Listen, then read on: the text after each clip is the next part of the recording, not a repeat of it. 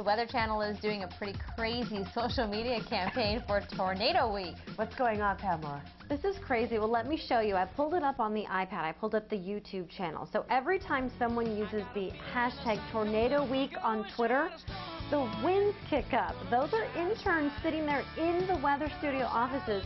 Now, if it hits 1 million mentions, they'll run up the winds to an EF5 tornado. They've been having fun walking around, so it's pretty funny to watch. And again, this is live that you're looking at right now. Well, jumping over to my Facebook page, people are saying where they're watching from this morning. We have Tulare, Firebaugh, Porterville, Livingston, Lindsay, all over the valley. And I have a special shout out for Emily Niner Flores. She is doing homework early this morning instead of at the gym where she should be, and of course taking a break to watch KC Sunrise. The Voice, if you missed the knockout rounds last night, you can catch up on their YouTube channel, and then you're going to want to tune in at 8 o'clock tonight right here on KC24.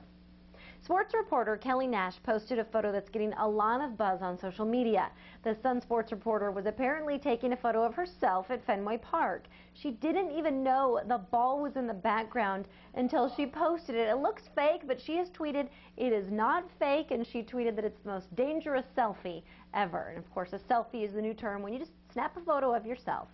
Well, you have the chance to ask actor Hugh Jackman a question about the new movie, The Wolverine. The chat will be this Thursday, beginning at 9 a.m. our time. You can tweet questions using the hashtags AskHugh and The Wolverine. Follow @RealHughJackman and The Wolverine movie to see the answers, and that movie comes out July 26th. Just a reminder, you can find me on Facebook. I'm accepting your prom photo pictures, so if you have any, post them on my page, tweet me.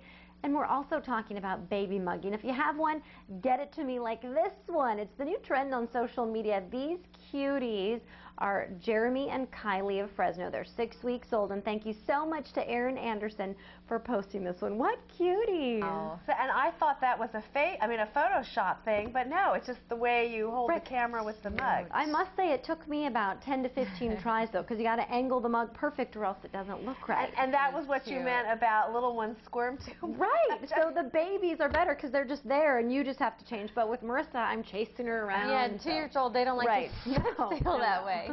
It was cute, though, Pamela. Thank you.